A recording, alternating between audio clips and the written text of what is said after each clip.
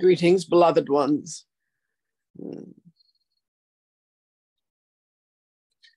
Beloveds, that which you think you know is an extension of what you have seeded and then grown and nurtured and populated as your mold for consciousness of how it is that you will perceive, how it is that you will interact, how you will receive information and energy that comes to you. If you wish to have a larger aperture for perception, what could be considered is to dismantle what it is that you say that you know. Be willing to step into the unknown of the unknown, shall we say. Be willing to journey into the black holes and the darkness, to allow yourselves to come out the other side and to see what it is that is beyond that which you have allowed yourself to say, this is what I know.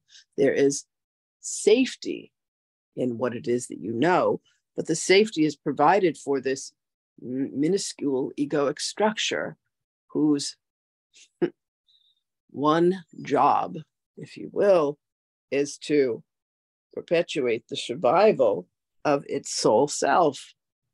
Beloveds, the ego structure is such a small, infinitesimal portion of the grandeur of the light that each of you are.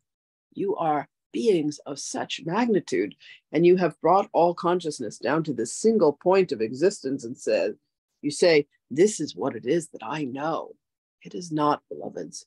You know so much more, and at the same time, you know nothing. You have not allowed yourself to have the recognition of the grandeur of your beingness. We implore you, we almost beg you, come sit in silence, quiet the mind, allow yourselves to expand, and you will find every reason under the sun, the moon, and the stars to resist, to distract yourselves. So, beloveds, what is being asked of you is to truly allow yourselves to sit, be still, and to breathe, and to notice when the nonsense of, here it comes again. I know this one. You know this one because you have grown this one. You have decided to consume this one. You have decided to eat and live by it. You are so sure and so certain of that which you know. But beloveds, what you know is vaster than even what has been able to be measured as your universe, your galaxy, your power, your light, your love has no measure, has no beginning, middle, and end, has no top and bottom, has no direction. It is all encompassing. Allow yourselves to ponder this, beloved ones. Allow yourself to step into and through that which you truly are. You could ask, Source Spirit, show me, give me a glimpse of that I truly am, of the representation, not of the period, the dot that you think that you are.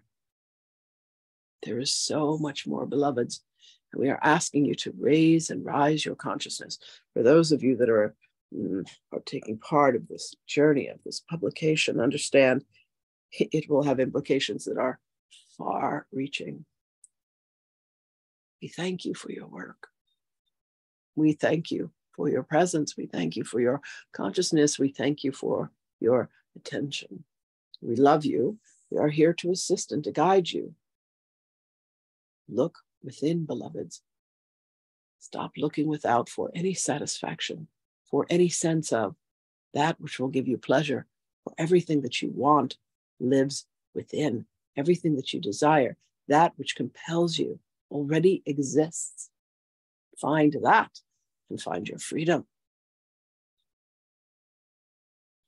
We thank you. And indeed, we shall speak with you again. Thank you for the invitation. Blessings to you, precious and beloved. brothers and sisters of the light.